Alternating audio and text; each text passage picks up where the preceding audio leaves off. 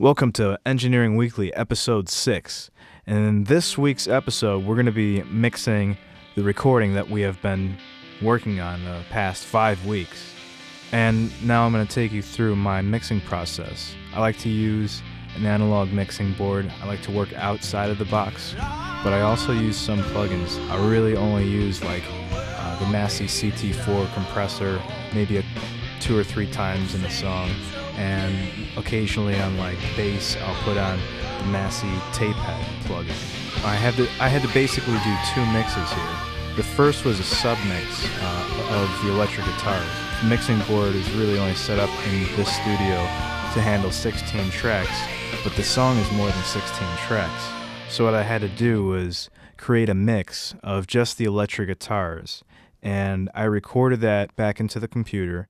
I reduced the track count by summing all the guitar parts to a stereo track, so now we can fit all the other parts, all the other tracks onto the board. Basically with the vocals, I didn't actually do anything. I didn't EQ them. I really didn't put any extra compression on them than what they already had from tracking.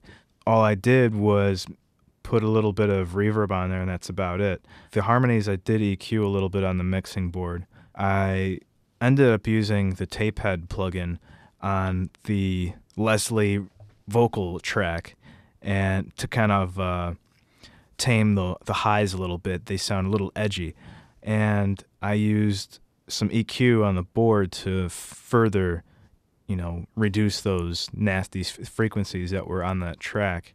I think what happened with that was the microphones were overloading a little bit because the Leslie was very loud, but I think I was able to get it under control.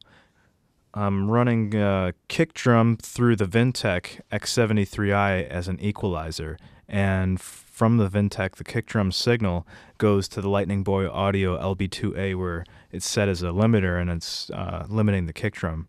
I didn't think the snare was quite beefy enough, so what I did was sent the signal into an A-Designs Pacifica to boost it up. And then ran the signal into my passive EQ. From there, the signal went into an Altec 438C for makeup gain. And then I hit the compressor really hard on that too to get that thing moving, and set the release time for a very short release. The bass, I just EQ'd a little bit on the mixing board. That was about it. Download the tracks and mix them yourself.